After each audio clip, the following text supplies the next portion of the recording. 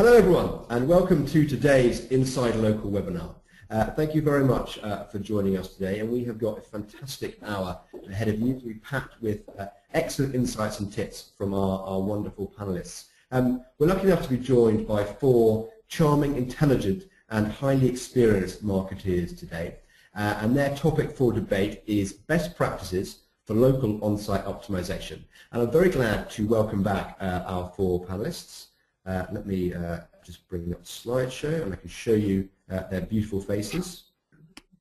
We have Mary Bowling, Matthew Hunt, Mike Ramsey, and Guy Sakalakis. I'll give them a little introduction so you know exactly who they are. Firstly, we have Mary. Now, Mary is the co-founder of a specialist local digital agency called Ignitor Digital. She's actually been teaching and coaching people in local search since 2006. She's one of the founding members of Local U, who provide training and advice on local search marketing to SMBs and SEOs. She's a regular speaker at conferences and is also a long-time contributor to the local search ranking factors study. Next we have Matthew. Now Matthew is the COO of Powered by Search. They are a Toronto-based marketing agency. Before Matthew got all serious and got himself a serious job title, he ran his own local search consultancy for many years, as well as a number of e-commerce sites. So he has a very broad experience in search marketing. He's also a speaker at regular events. He blogs a lot about all things related to local search and is also a contributor to the ranking factors study. Mike Ramsey runs a very successful marketing agency called Nifty Marketing. They're based in Burley in Idaho. He also has a sister business which is called Nifty Law, where they specialize in helping legal practices with their online marketing. He's also on the faculty of Local U. He's a regular speaker at events like SMX and State of Search, and is also a contributor to the local search ranking factors study. And we have Guy Sakalakis, and Guy is the founder of Attorney Sync, which is a digital marketing service that also helps legal practices, attorneys, etc., with their online marketing needs. Recently, Guy set up a second agency called ELP, where he sort of translates a lot of that information and insights he has established with the legal sector over to a kind of more of a broad cross-section of local businesses. He's also a regular speaker at events and also a contributor to the ranking factor study. And we welcome all of you back to InsideLocal. Thank you very much for being with us today. And also a big thank you to our attendees. Thank you for signing up and showing up today. We will make sure that we use this hour of your precious time to the best of our ability. As well as the panelists, we have three people sort of helping things run smoothly behind the scenes. We have Linda Bouquet from the Local Search Forum, who are the kind of co-promoters and organizers of InsideLocal. And working with her is Conan Nielsen from Impresio Marketing, who are a local marketing agency based in Toronto, but also with locations in the US as well. They'll be handling the kind of text Q&A and answers for you today. And then last and most definitely least is myself. I'm Miles Anderson. I am the CEO of BrightLocal. And so a big thank you to everyone and also to our customers who have joined us today. This is the agenda for today's webinar. I'll leave it on the screen for 15 seconds or so you can scan your eyes down that. This is what we will be running through, all looking at how these things impact local on-site optimization. Okay, so the first thing we're going to do is just run a quick poll. I'm going to put it on the screen for about 30 seconds. And if you could all please answer that, it would be much appreciated. The question is, how much time do you spend on on-site optimization? And I'm just going to share the answers on the screen with you now. And what you can see is looks like the majority of people are spending between 20% and 60% of their time on-site. So it's obviously dominating a lot of people's days. Some people spending less, some people spending more. But you see that maybe around 50% of time, majority of the time is spent on on-site optimization. So it's obviously something that people keen to understand about and learn more about, which is what we're going to do today. So let's just start off with a little bit of an overview. And the way this works is I'll ask a question and I'll pick one of the panelists to answer it, and then other panelists can kind of pitch in after that. So the first question, Mike Ramsey, I'm going to put this one to you. Where do on-site tasks sit on your priority list? When you're looking at the full range of what you can do on a customer, where does on-site sit in the priority list? For us at Nifty, I would say it usually is almost at the very beginning. So And the reason why, I think if your on-site is off when it comes to local, that no amount of link building, no amount of citation work, no amount of about anything else will really translate to very much if things are not functioning well on the website. And so usually that's one of the first steps, is just identifying and auditing and fixing the things that are necessary there before you can really move on to a lot of the offsite factors that can then really start to move things. So to me, I look at it as the foundation of what needs to be done in local. It's definitely the base layer. Okay, that's great. Mary, can you pick up the same question? You know, how high on the priority list does on-site sit for you in your work you do? I pretty much have the same ideas that Mike Ramsey has about this. I try to get that site into good shape, SEO-wise, the first thing. It's something I can do rather quickly. It's something I usually have complete control over. I don't need to wait for somebody else to do something. And as Mike said, it serves as the foundation for the rest of our project. Now, that doesn't mean that we can go in and fix everything immediately. If they have site structure problems or bad linking, then that's something that we're going to have to work on over time. But if I can get crawlability working on the site, and if I can get those page titles and meta descriptions and H tags in shape, sometimes that is enough to have them start ranking initially, or ranking a little bit better for some of the terms that will start bringing in some traffic. Okay, that's great. Guy, going to come to you, the next sort of point down. How much time and effort do you spend on these tasks in relationship to other optimization activities? So how much time? It really depends on the problems that the site has. So, you know, and how big the site is. So if the site already has great optimizations on it, and it's not a very big site, it won't take very long. It's a really big site, and it's got all sorts of problems. It can take a long time. In fact, in some cases we've seen it can take months to untangle some of the on-page stuff, but it really depends on how big the site is, what kind of problems they have. And then, you know, there's the fixing component to it, and then there's kind of the ongoing, where you might do things to your pages, you know, to test different things or to see if, you know, particular on-page optimization has some impact. But, you know, obviously, when we do that, we're very clear with our client about performing those tests. But yeah, it can take a lot of time, especially if the site's really big. Okay, great. And Matthew, going to come to you, the next one. What are the most important goals when you're considering the on-site optimization aspect, and what kind of KPIs do you use to measure success of on-site optimization work you've done? So goals-wise, you know, we have our team all the time benchmark before we start doing work. I think a lot of people probably on this call are people who do work for clients most of the time, and I've seen that as sort of a mistake, not being able to explain value or how your on-page optimization is actually improving things. So you definitely got to take a snapshot of before and after.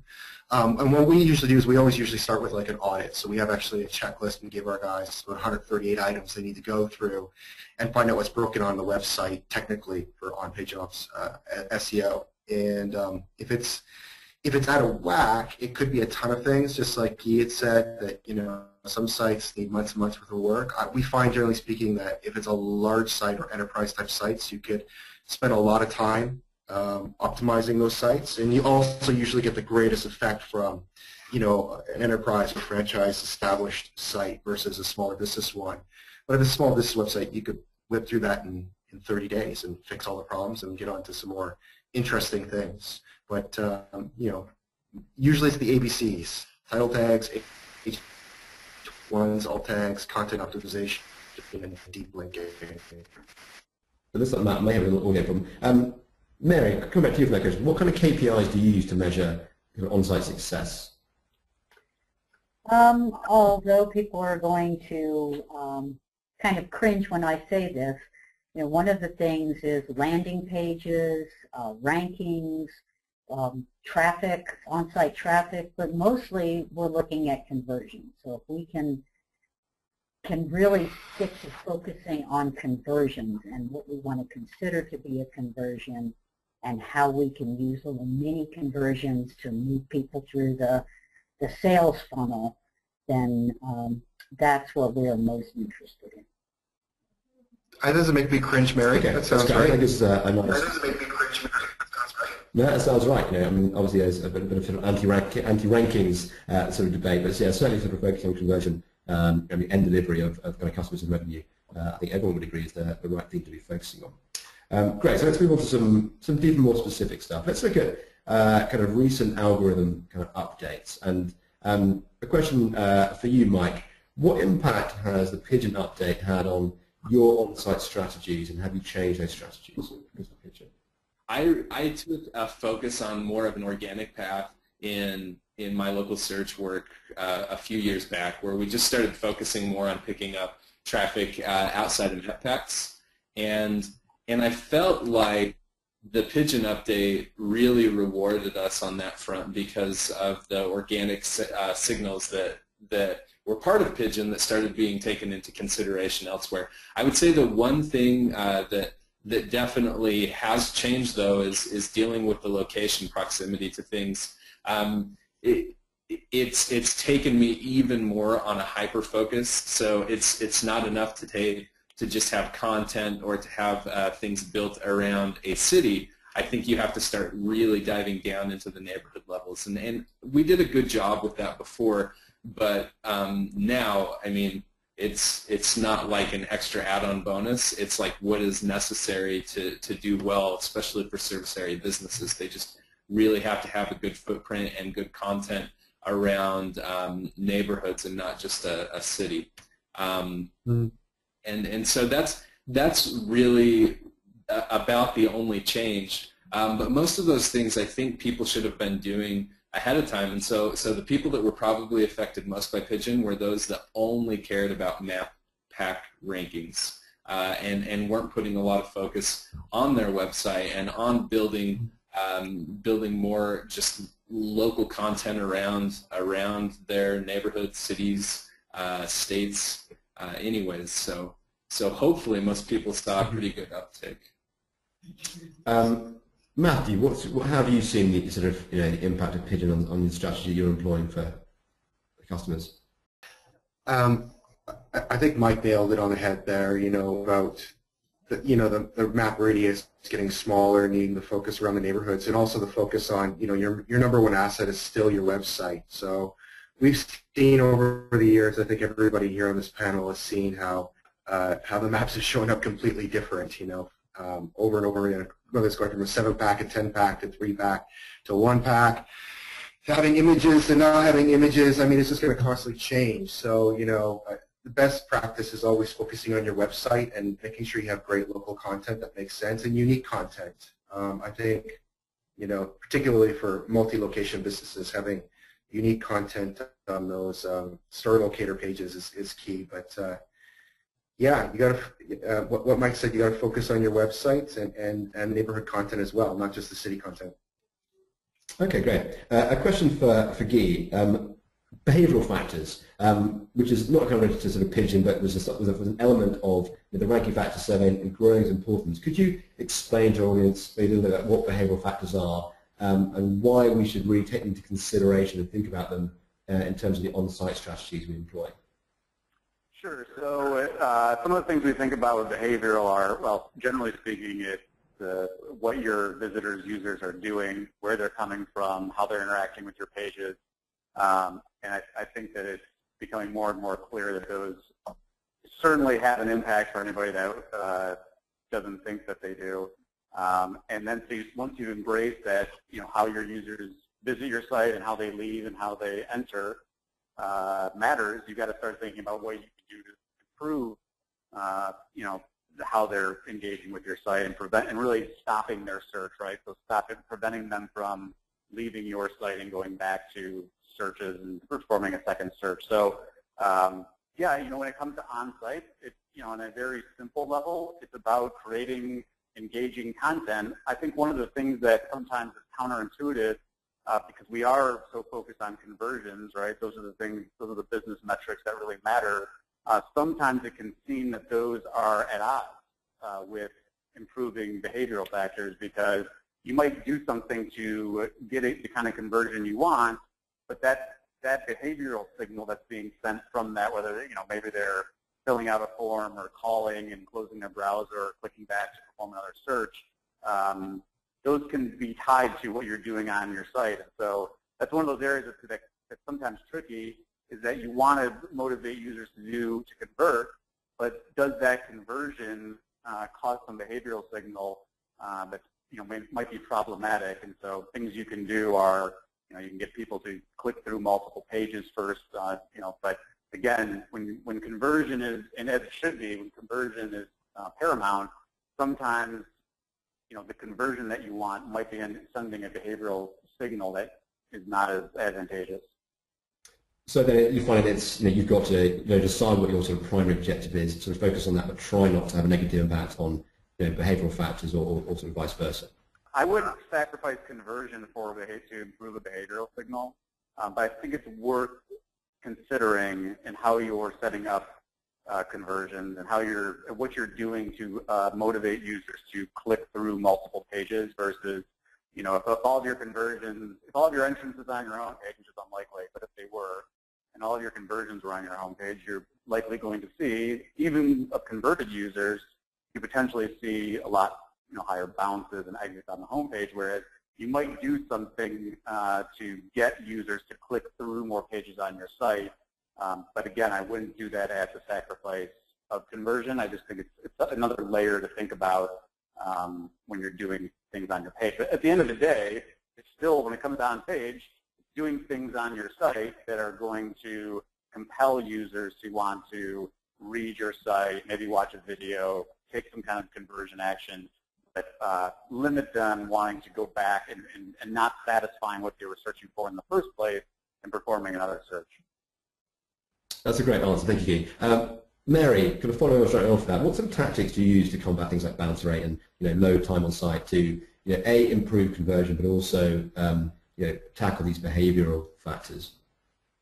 Well, I think one of the things we have to keep in mind with a local site is that sometimes people land on a page, get the information they are looking for immediately, and they're done. And they actually are going to turn into a conversion for you. They're going to call you on the phone. They're going to get in their car and drive to your place of business because they were looking for a phone number, or they were looking for an address or a map or some directions, or they wanted to know your hours. So in local search, I would not necessarily think that people landing on your local landing pages, the pages that have your basic local information about where you are and how to get in touch with you and how to get there. Bounces from those, I doubt that Google sees those as something bad. I mean, they know the type of behavior that they see on local websites too. So I wouldn't just assume that if people are bouncing from location landing pages that is a bad thing. But other than that, I think one of the things that a lot of SMBs have trouble with is focusing their site on the wants and needs of the user instead of on themselves. They tend to want to talk about how, thump their chest, talk about how great they are, instead of thinking more about why did this user come to the site, what are they looking for, and how can I help them with that. And sometimes if you can kind of refocus the website from that me to thinking, addressing the user and talking about their problems and how you can help them solve their problems, that helps with retaining people on the site. And then the other thing I see a lot with small business sites are these dead-end pages, blog posts that don't link to anything, pages that, other than the navigation, it's just a thought that doesn't try to lead the visitor anywhere on the site. So you have to kind of think about guiding people towards the conversions or the mini conversions that you'd like to see from them. Okay, that's great, guys. Thank you. An excellent set of answers there. We're going to go to our second poll, which is obviously for the attendees. Have you adapted your on-site strategy because of the Pigeon update? Okay, I'm going to close that down now, and I'll just put the results on the screen. So what we can see is that 43% of people said yes, they've changed it a little. Combine that with yes a lot, we're up at 52%. So 52% of people said yes, they've changed it. But another 12% have said they're going to review it, and 8% said they don't own a pigeon. So obviously, if you're able to go out there and buy some pigeons and obviously update their pigeons because of the update. But it looks like the majority of people have either made some changes or are reviewing their strategy in light of Pigeon. So guys, thank you very much for voting. I will turn the slide back on, and we'll go to the next section. So this is looking at local landing pages specifically, and I'll come to, let's go to Matthew, first question. Matthew, what's the key to a successful local landing page in your eyes? Sure. So I think there's a lot of different elements that are important. At the end of the day, so this kind of leads from what we were talking about before, where we were talking about usability and people's experience and bounce rates and things like that. So the first thing is, to any page on your website ever, it needs to be useful to users. I don't worry so much about previously what we talked about when we're talking about having a bounce rate or trying to manipulate that. I think that that's not really something that Google probably looks at. I think they look at dwell rate, or they're looking at whether you're going back to the search engine and researching for the same search term that you just searched for if they weren't satisfied from finding what it is. But like Mary said, a lot of times in local search, people are just going to come to the page, find the phone number, find the location, get the information they need, and move. And that's okay. And as long as they do that, they don't go back to Google and research for the same search term, like, plumber Toronto or something like that, and it's going to inform Google that you probably found what you needed to find for. So on all landing pages, make sure that the people who are looking for what they need to find is there. If you don't know if the information is there or not, I highly recommend that you do something really simple. Just go to usertesting.com, and you can pay users. It's pretty cheap. I think you get like 5 users for $250 or something like that, or even be less. Maybe you get 10 for that. I don't know what it is. But just pay for people to go to your website, use your website, and watch them stumble around. And you're immediately going to see if you have any major choke points or problems around sort of UX, sales copy, and so forth. Now, on an SEO side for creating unique landing page, creating landing pages locally successfully, is you need to have the standard, stuff that's there, which is your name, address, and phone number clearly. Ideally, some sort of, map and phone number and form and a clear CTA, and then have some unique content below the fold. So, design it that they can get the information they need right away, but if you want to reach for more keywords, mix in unique testimonials or driving directions. I know Mike Ramsey here, he'll probably get asked the same question, and he could probably list 20, 30 amazing things that you can make a page unique by and creatively by. So these are just a few things that you could do that I think leads to a successful landing page or local landing page. In fact, I am going to bring it on to Matt, to Mike next. I know, Mike, you produced a while back now a great kind of anatomy of the ideal sort of the local landing page. Oh yeah. Mike, what's your sort of, when you look at what you're really trying to do with this with local landing pages, and considering what you talked about a second ago about having a really hyper-local content now, do you think what you talked about a year or so ago, that anatomy still holds true? What is your kind of kernel of what will deliver a successful local landing page?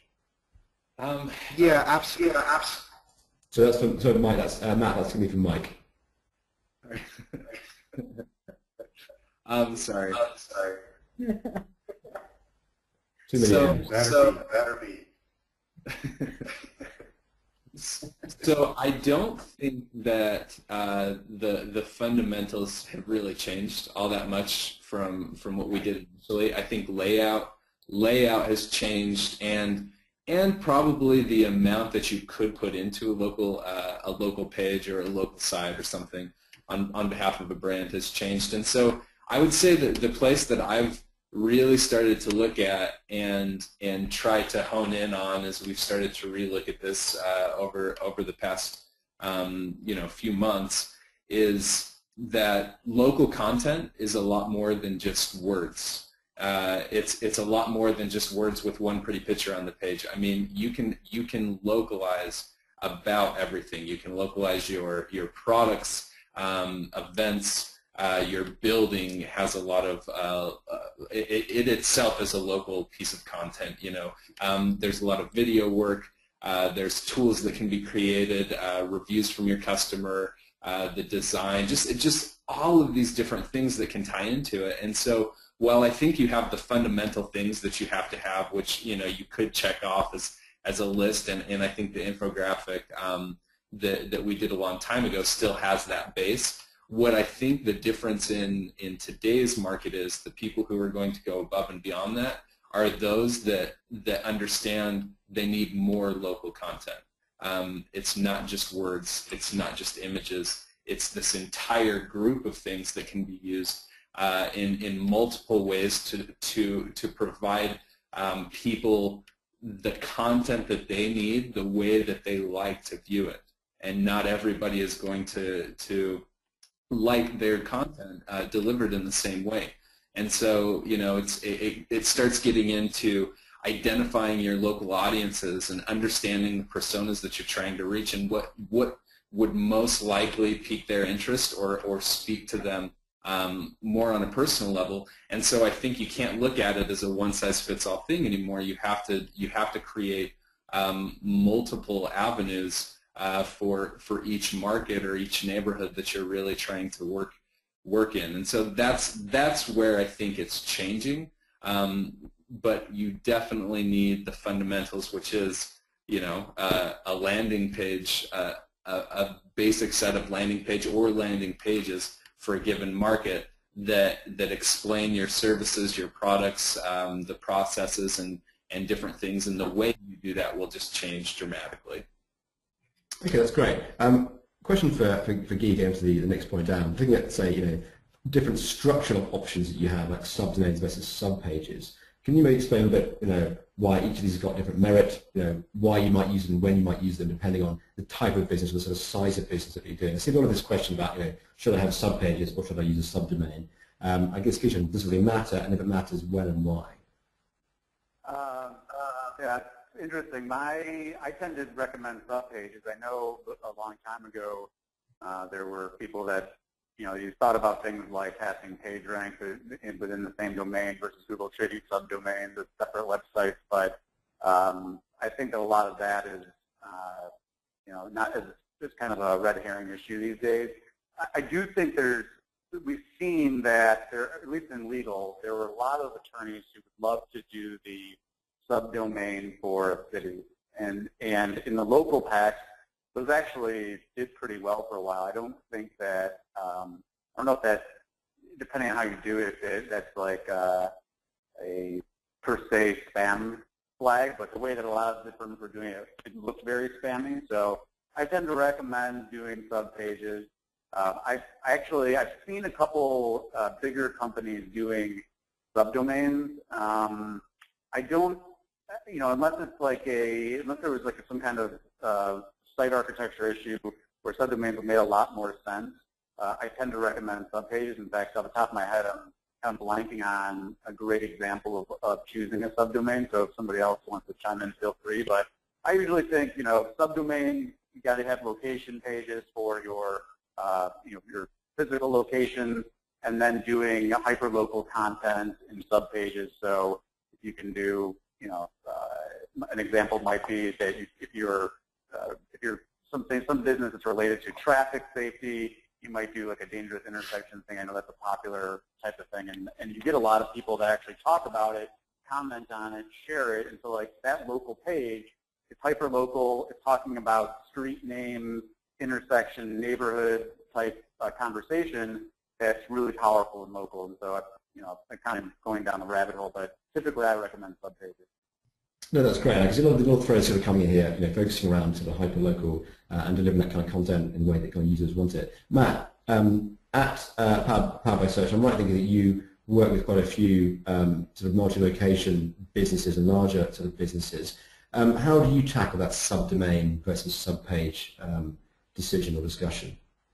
Yeah, sure. So I always say it just depends. And why I say it depends is because it depends on what they already had sort of set up. Like sometimes we get enterprise clients who are already using a subdomain, which has a lot of domain authority, and I don't want to move away from it at that point. So we make the choice to do that. But if there's something that's not created, we would probably move towards what Guy's recommending, which is to go sub-pages so that at least we can sort of, maybe they're not the right word, but leech off the domain authority of the root domain. So that's where we would lead if we could start from fresh. That's the case. But if something is established and it's ranking well and it has lots of authority already because it's been like that for the last 10 years, we're not going to change it from the subdomain format. Okay, great. Thanks. Very succinct answer. That's excellent. Mary, next question to you. Talking about kind of really geo-optimizing pages down to a hyperlocal neighborhood, even the zip code level. What advanced tactics do you employ? Once you've done the ABCs of good localization, how do you take it to the next level, and how much more value can you get out of doing those advanced tactics? Well, it's really hard to say what's advanced and what isn't, because sometimes I think, I talk about something that I think everybody knows, and it turns out that they don't know it. So I'm not necessarily saying these are advanced things, but some of the things that can help with kind of reinforcing that you're a real business in a real location are embedding a Google map on the page, having a link to Google Maps so that people can get driving directions to your place, maybe putting some driving directions directly on the page that includes talking about some local landmarks. You might be next to a shopping center across the street from a big office building. Placing snippets of reviews on the page that reference location. XYZ Plumbing came to my neighborhood and fix my faucet. Those things really seem to help. It shows that you're servicing clients in particular locations that you want to rank for. And then also putting a few nearby neighborhoods or towns on the page can work for you, but don't overdo that. And sometimes you'll see 50 towns in the footer of a page. That is obviously not a good practice. But mostly I think that those cover the things that most of us can do. I think that we can also put if you have multiple locations, that a KML sitemap is probably a good idea. And then don't forget your internal linking with these pages. You want to make sure that if you have, say, a directory with multiple stores in the directory, that you're linking to other stores that are nearby the store that page is about, that you're linking back to the main page in the directory that lists all of those locations in that particular city or neighborhood. I think that's about all I can think of right now. Okay, that's great. That's great. That's really good. I'd like to loop back to Mike, actually. Mike, with your kind of landing page sort of experience, what do you do to really move the needle that little bit more when you're kind of hyperlocally optimizing pages? I would say the most important thing is the title tag followed by your internal linking. There's sometimes where just fixing internal linking is enough to move a lot of pages on a multi-location site just really up in search results. It's outside of that, it's straight up good old-fashioned offsite link building too.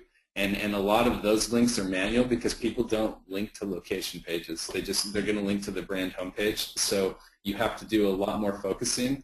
And maybe instead of linking to just one individual location page, you try to give as much authority to a state page if it's linking to all of these other city pages in that market, so that link equity spreads pretty well down to the city pages below that, or to a city page so that the neighborhood pages do well. I think when it comes to your on-site location pages, it's usually that. There's adding additional content can be very helpful, but if you're just looking at it from a pure ranking perspective, I've not seen anything move it as much as just really looking into your title tags and really looking into your internal link structure. Everything else has more incremental gains. With your internal linking, how much of it is structure about the number of links as the pages that are being linked from, and how much of it is the anchor text that's being used, and where do you sort of put more focus? I actually think a majority would be where it's being linked from compared to the anchor text. I mean, anchor text definitely still has its place, but on an internal link, I think we've seen things by just putting even the brand link or just the location, so it's like Boise location or something like that. So not necessarily specific anchor text on site. By having a link move closer from the homepage or having a list of the top locations, maybe it's only 5 of your just absolute top linking from the homepage, then that matters a lot. And you'll see this across a lot of big brand sites, and they're tricky on the way that they do it. They say our most popular locations, and that will give you the list of what they care about. Usually it's their top 5 that they're trying to rank for, and they're just looking right from their homepage to these 5 top locations. And we see that a lot. And it can be very, very effective in just boosting those specific pages up. Now, on the flip side, what a lot of people would think is, oh, I'll just list all my locations there. I've seen it have the negative effect if it's taken too far, and if you have 100 or 200, or heaven forbid, a pop-up with 1,000 links on it, then all of a sudden, you've just killed every one of your location pages. So you have to be selective, but you just start, I don't want to call it link sculpting, but you got to start link sculpting a little more on where you want some of that authority to go. Okay, that's great. We'll move on from this topic, but yeah, some really good insights there. Next one is looking at content. We've got a webinar happening on the 11th of February, which is looking at powerful content creation ideas for local businesses. So we're not going to spend too much time kind of looking at content today. But a question for Guy: when you're looking at a kind of customer, you've got things like product pages, which sort of which are kind of evergreen pages promoting their kind of products and locations, and then you've got kind of blog posts. How do you see the value that each of these brings? Where do you put more focus when you're trying to impress upon a client the importance of content, and where do you think more effort should be spent? Is it on product pages or on creating blog posts?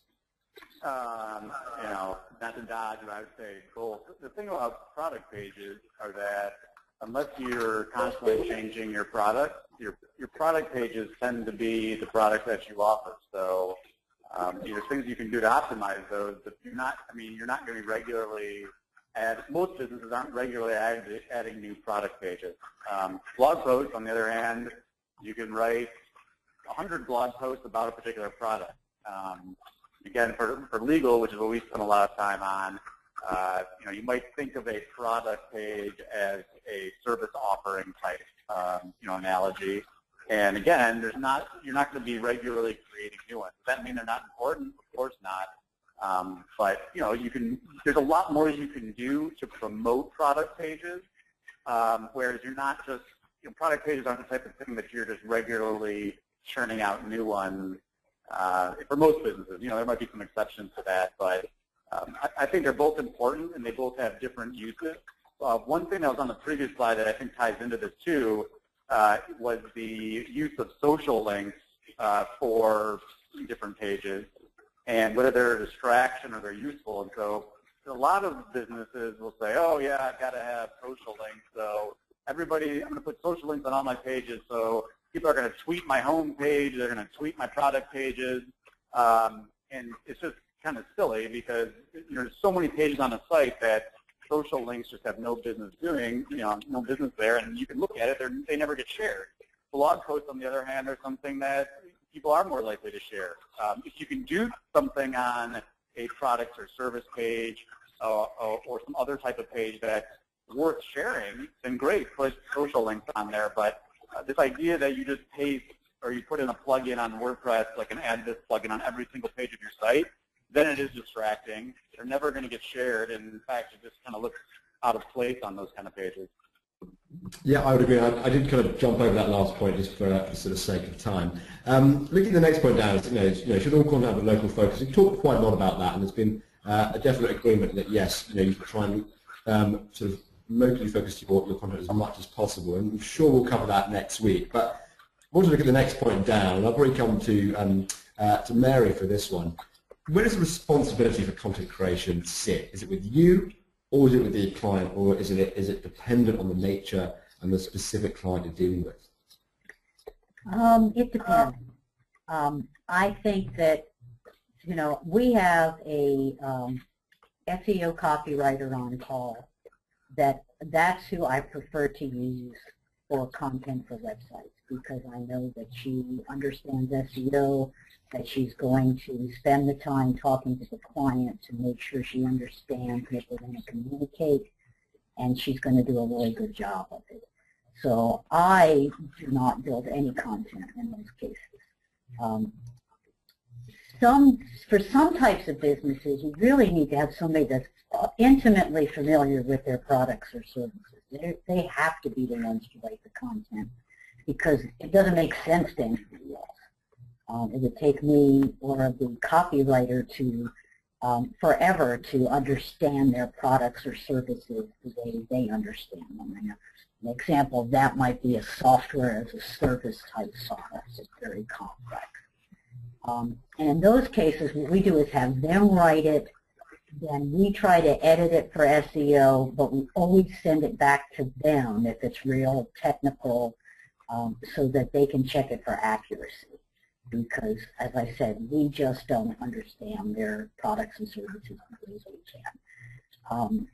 In a lot of cases, you have small business owners in particular that, they want us to just give them guidelines so that they can write the content themselves, or have somebody at their location, or their college-age child or their wife or somebody write the content for them. And a lot of times, that's based on the fact that they have rather small budgets, and which we can certainly understand. So we try to give them guidelines, and then we edit it for SEO as needed. Sometimes if we go back and forth with them a couple of times on 2 or 3 pages of content with us really coaching them, that's all they'll need in order to just take the ball and run with it and create a lot of good content on their site. But just as many times, this content creation task falls to a person who already has a job. They already have enough things to do at the business. And if they are expected to do a good job of it in their spare time, a lot of times you end up with not very much content on these pages, which is not a good thing. So it's a constant battle to get enough good, useful content on pages, and I try to get it done however I need to get it done. Okay, thanks, Mary. Mike, sort of back on to you around that point. How do you kind of work with a situation where a client is stubborn about helping you to produce content? Do you have a good systematic approach that you take with that, or do you just kind of take over the reins if the client isn't delivering what you need in terms of content? We have situations where we run all the content ourselves, and then we have quite a few situations, especially with some of the big companies we work with, where they have like in-house content abilities. As part of the content strategy, we try to walk through specific steps that will help us identify specific goals, build the brand voice, and follow a fairly detailed calendar and an idea around what we're trying to do. And it's just basically following the content strategy. And I think at that point, whether our team does it or they do it, as long as they follow the rules and stick to basically the plan that's been outlined, that it doesn't matter who's creating the content if they do that. So that's, I would say in those situations, the most important thing you can understand is what a content strategy is and what a content strategy is not. And following that content strategy to the T, whether you're creating that or your client is. And that's a hard thing. Trying to sit down with a small business or even a medium-sized business and get them to focus in to build a true content strategy where you're identifying the goals, you're creating brand rules, you're doing all of these different things. Like after session 1, like getting session 2 set up to do this is very, very difficult. And so I think you have to try to simplify it as much as possible as an agency and try to work as many things as you can to hand over to them on your own time. And if you do have a client that's willing to really spend that time doing it, then the better off you are. If they get that and they're willing to produce that, then you can really point them in the right direction and just be more of a guide and a consultant in that content and how it should be posted, where, how it should be shared, and what you're doing with that. And so I would recommend everybody study content strategy, not content marketing, but actually content strategy, and figure out the rules, the different things that they need to have in their practice, so that when it comes to the content marketing side, you know, their team and everybody else involved in the project follows the correct procedures. That's great. Thank you. Really good advice, Mike. Thank you for that. I'm just going to actually skip over the next poll for the sake of time, because we're running a little bit behind time. Let's talk about kind of mobile optimization and the importance, the kind of growing importance of mobile and how that affects kind of content and kind of online strategies. So, Matthew, coming to you for this one, how much time and effort do you spend, you know, kind of optimizing a site for mobile, be it content or structure? I'll tell you what, Matthew, I'm just going to skip over you for now, and I'll come back to you. Hopefully your connection straightens out. Guy, what's it for you? Is it, Guy, when you're looking at, you know, kind of developing a site or updating it, do you take a kind of mobile-first approach? Yeah, certainly. And just to reiterate, responsive design is the key from a design standpoint. I think some of the things you were alluding to, would there be different pages you might create for someone that's looking for certain information on a mobile device? We don't really do that. Our focus is to provide the users information that they need about the business, no matter what device they're on. I know that there are different takes on that, but you know, we try to make our designs fit mobile first, and then grow from there. And sometimes there might be some layout differences, but typically the call to actions are the same types of things. You might have like a section that might be more geared towards thinking about the kind of information that someone might need on a mobile device. But for the most part, we don't distinguish pages or distinguish site designs from, you know, mobile, desktop, or tablet. Okay, great. Mary, coming to you, how does mobile influence, you know, a content strategy you might have for a customer? And do you actually give it any consideration, or do you just think of all customers in a kind of holistic sense and just trying to create the best content that gets you the conversion that you want? So does mobile have much of a play in your mind when you're considering about the content you're creating? I think that most of us need to concentrate on responsive design, because most SMBs, now we're talking about small budgets here, so we need to do what we can to maximize those budgets. And the way to do that, of course, is through responsive design. But I think that one of the things that people miss with mobile is they need to go through and make sure that everything on their site actually works the way people expect it to on a mobile phone. I am continually amazed when I go to websites and try to move around that it doesn't work right. So that's obviously the most frustrating thing for users, and what's going to get them to abandon your site. But you need to make sure that click-to-call is enabled. You need to make sure that what you want people to see shows up first on those location landing pages, which is probably the phone number, the address, and a map. And you also have to make sure that you're tracking mobile, because most of these small business clients have no idea how much traffic is actually coming from mobile devices. I'm finding across the board 30 to 50%, and with some particular types of business, it's upwards of 80%. So if you can get that tracking set up right, it can give you a lot of ammunition to go to the client with and say, this is worth spending some resources on. Which type of businesses are you seeing get the most and least sort of mobile traffic? Amazingly, lawyers are getting a lot of mobile traffic these days, and that may just be noticeable to me because I've been working on a lot of lawyer sites lately. But you know, theaters, restaurants, huge amount of mobile traffic. Hotels, especially hotels that are not in destinations, but maybe side of the road type hotels for travelers, are getting huge amounts of mobile traffic. Okay, great. Mike, question for you. Obviously, you've, and I agree as well, you both got interests in the legal sector. But question for you, Mike. Obviously, you've got kind of, it's nifty law, and you've also got kind of nifty marketing.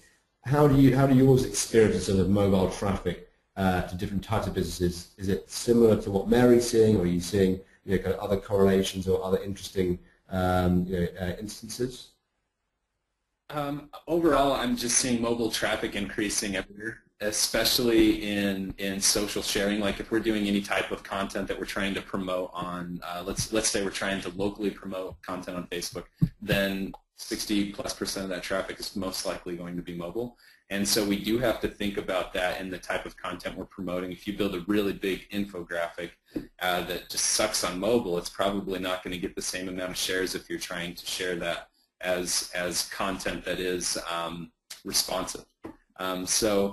So I do think you have to take it in mind when it comes to the content you're producing, ensuring that your videos can be played, ensuring that when you do load a specific blog post, that your images aren't blown out that throw off the entire post. There's little things like that, but at the end of the day, I think a lot of mobile is decided initially with the build of the site, and then the effectiveness and the ease of using that is just something that is checked for accuracy when you are creating something. We're still not at the point where we're saying, oh, this is a mobile-specific piece of content that we're creating, and we don't care about desktop at all. I haven't had a piece like that, but we definitely have looked and said, man, if we were to launch this blog post now, it does not look good on a mobile device, so we need to ensure that this gets fixed, or else we're going to kill a lot of our sharing abilities with it. So. Okay, that's great. Going to go to the next slide. We've touched on conversion a fair amount already, but a question for Matthew, and hopefully Matthew's audio is back with us. Matthew, how much time do you spend considering site conversion as opposed to reach in terms of sort of search visibility and bringing traffic in? Sorry, Miles, you were sort of breaking up quite a bit there. I don't know if I fully got it, but I'll try and answer it. I think you were asking how much do we focus on conversion rate optimization versus SEO. Was that what you were asking? It was. Okay. So the answer is, if the site has traffic, lots. If the site doesn't have any traffic, not at all. So got to get traffic first before you can focus on CRO. But it is pretty important to do. I mean, if you have traffic, obviously, if you're an enterprise-type business and you sort of have just a lot of traffic because you're a big brand, spending some money around CRO could give you the biggest ROI you could ever get. So I would highly recommend that. But if you're a small business and you don't have a lot of traffic, and it may not matter as much, depending on the niche that you're in, not so much. So I guess the answer is it depends. We tend to prioritize the ones where legal potential clients or customers are actually engaging. So phone calls, form fills, downloads, emails, but it really comes back to what your goal is, right? So you might have a totally different goal for a call to action or conversion that you want to measure for a blog post versus a contact page or some kind of other page. So I think the key is to set what your conversions and your calls to action that you intend to try to produce in advance, set goals for those, and then do things to meet those goals. So at the end of the day, if you can tie what you're doing online to dollars or new business or clients or customers, I think that's where you want to be focused on. But there's a lot of different things you might try to accomplish, whether that's getting more subscribers or getting people to download or getting people from Facebook even back to a site. There's a variety of things you might consider a conversion event or that you might call somebody's attention to. It's just a matter of defining those types of things. But at the end of the day, for us, it's about getting more inquiries from clients and customers and getting those clients and customers to become actual clients and customers. Mary, can you be honest about using reviews and testimonials to impact conversion? That one's a pretty easy one. I like to take little snippets of comments from happy customers and just sprinkle them around the site, trying to make them as relevant as possible to the page that we put them on. So if it's a product page, I'd like to have a snippet from somebody talking about that product. And that social proof being there on just about every page in one way or another can all help to add up to improving your conversion. Have you done any running sort of tests on sort of pre and post conversion using testimonials and reviews, or is the most of your experience kind of anecdotal and historical in terms of just seeing that overall improvement? Most of my experience is anecdotal. Okay, that's great. Any of you guys use any good optimization software when you're either building a new site or tweaking landing pages? Any software that you would recommend people utilize? I don't know if it's software, but I really like Yoast's plugins for WordPress, both for local and there's a regular SEO plugin, but I don't know if that's software. Visual Website. We use Visual Website Optimizer, and what's that? Optimizely is really good. I can't remember what it was that we looked into both, and for some reason at the time we chose Visual Website Optimizer, and I know both tools have done a lot since then, and I've heard a ton of people say Optimizely is fantastic. Both tools have been great for us, and they integrate with a few of the other things that we do. So, well, Visual Website Optimizer has been great for us. So. Yeah, we use Optimizely, and it's a pretty effective, usable tool. So I would certainly suggest you look at that as well. Okay, let's move on to we've got a couple more topics left. Let's look firstly at structured markup. Question for Guy here. How important is the correct use of structured markup? And conversely to that, what are the pitfalls of using it badly?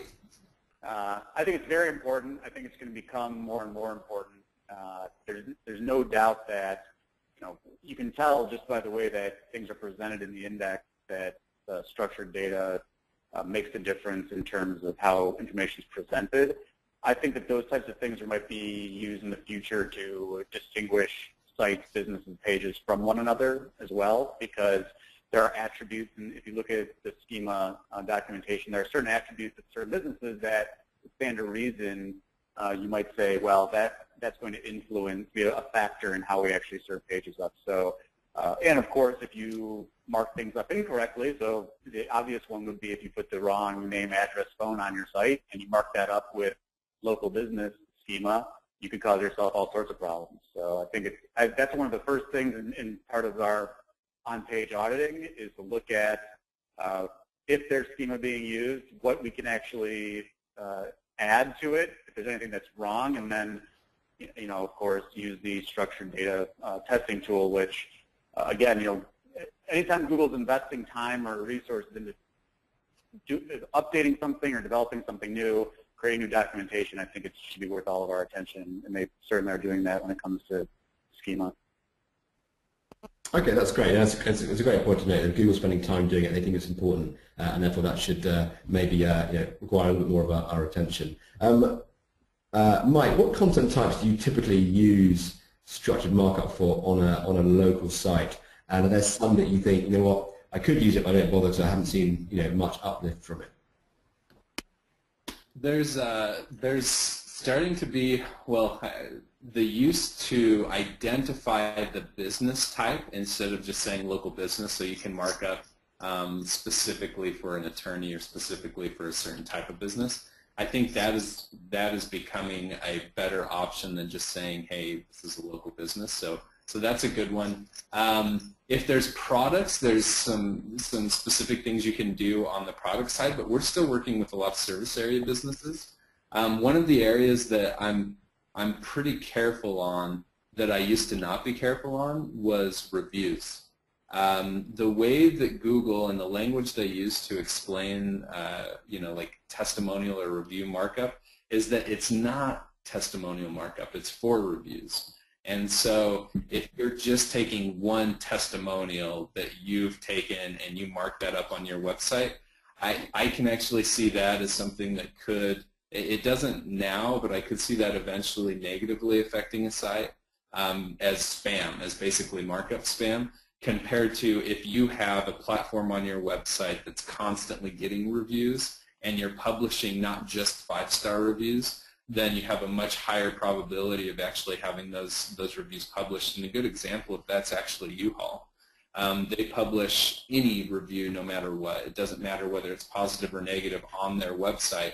And there's some of their locations that have really low review scores, and all of those scores came through their website, but they just have a, they have a thing where it's like, we're going to publish it, and they have a lot of reviews marked up and varying reviews. And so those do show up with stars, with basically the star count and the total count in search results. So that's a correct use. I know that Mike Blumenthal and Don Campbell's tool, the Get 5 Stars tool, has a markup because you're constantly gathering reviews. So those pages can show the review stars. I just think you have to be careful on that side. Yes, I guess you've got a good decision there as a business whether you go down that sort of pure openness route that U-Haul did, but with the potential downside of having negative reviews aired to kind of potential customers. But it's interesting that it doesn't have to be someone like Yelp that can just make use of that markup. But if you're going to make use of it on an end business site, you've got to be publishing not just 5-star reviews, so you get Google gets the full picture of your business. Mike, staying with you on that one, microformats versus schema.org. Any value in using microformats, or should everyone just switch over to schema? I think we're at the point where we should be just adopting schema compared to microformats. It used to be that when we marked up in microformats, we saw more likelihood of seeing stars, especially on reviews. But schema is something that's been adopted by not just Google but other search engines as well, and I think that's more important in the end of things, just having the future in mind. And I think we're seeing where schema could go. I think the thing that's bad about schema is it's giving Google information that then they don't need from you anymore, so they can basically keep people from going to your website or read back that information through some voice search functionality that they have. I mean, we're basically giving them information in a way they understand it so that they can get rid of us. But it's like, well, we still, it still helps us for the time being. I think 10 years from now, we're all going to say, curse you, schema, nobody comes to my website because they just they get all their answers because I've marked everything up. But for the time being, not much we can do. Oh well, I guess if businesses are still getting customers, then that's still a good thing for them. Okay, guys, we are over time today, but it's been very interesting. But one final section, questions for each of you. This is what we call the hidden gems. This is basically where you guys can spill the beans on the bits the tactics that you kind of keep close to your chest, the ones that you think really move the needle for kind of on-site optimization. I'm going to go to each of you in turn. I'm going to start off with Guy. Do you got anything on your sleeve? I don't know if this is particularly secretive, and at the risk of saying make great content, do the hyper-local pages that talk about a subject that a local community is passionate about, get them commenting and sharing and linking to that hyper-local page. Those pages, it's really, really effective. So, whatever it is, if there's a local community, whether it's maybe there's an event, maybe there's, I talked about intersections earlier, but if it's a relevant type of thing to your business and you can get people talking about it and commenting, you guys got to moderate that kind of stuff and linking to it. People are passionate about stuff at the local level. I think that's one of the exciting things about doing local search is that local communities can get really passionate online, and it's extremely effective. You bloggers want to link to that stuff. People want to comment on it. People want to share it. That's what I focus on. Great. So utilising the local community to play to their strengths to get them to interact and share content. That's a great idea. Mary, you next. What's your biggest hidden gem? My biggest thing that I've been doing for about the past year or so is trying to grease the wheels for businesses to go out into their communities and do real-world things to promote their business in their community. You know, join clubs, go to networking events, sponsor things, get your name out there in the community. And I think that, you know, for so long, our minds have been so warped by the way we did link building for so many years that a lot of people don't grasp that if you will do the things that you would have done before the internet to promote your business, if you will make the effort to do those things out in your community, that's going to pay off for you big time online. The other thing that I think is important is rolling up your sleeves and doing the work. Being the guy who says, I don't build crappy content, I don't build crappy links, I am willing to do the hard work involved in this. Because what I've been seeing, especially since Pigeon hit, is that most of these panda and penguin problems that we're seeing, they're from people that are trying to take the easy way out. They're trying to make more money by doing less work. And that thinking has really caught up to our industry in a big way.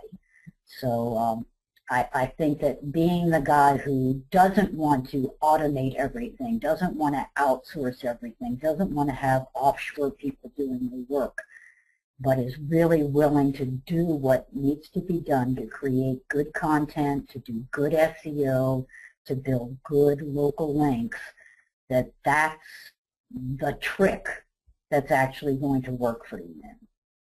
Okay, that's great. All-round advice, Mary. Mike, why don't you go then? Mike, what's your kind of best kept secret?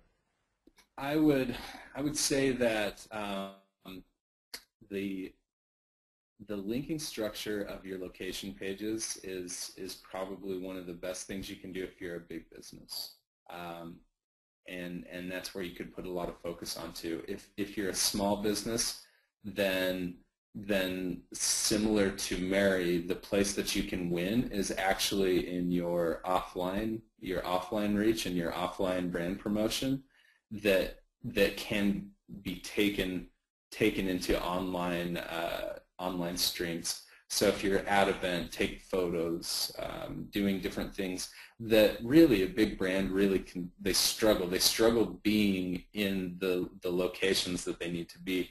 And so that's really where a local business, a small business can win, is just having that human touch that the local brand can't necessarily afford or can't have the scale at this time to reach.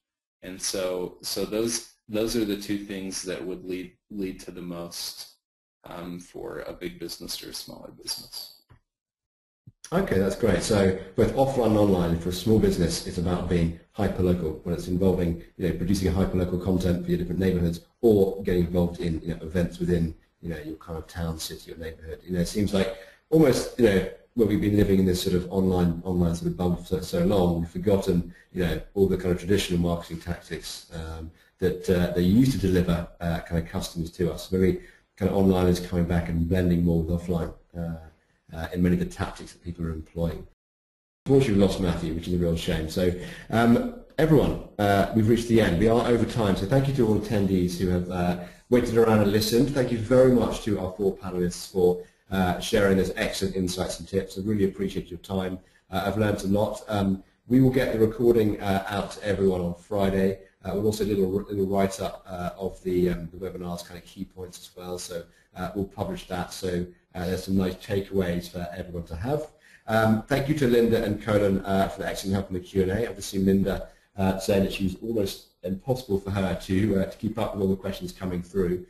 She'll publish the log of those Q&As onto the local search forum. We've got 2 more webinars coming up in February. We've got one on the 11th about content creation, and then one on the 25th about keyword strategies. And then actually we're just about to publish the next sort of phase of webinars, taking us up until July.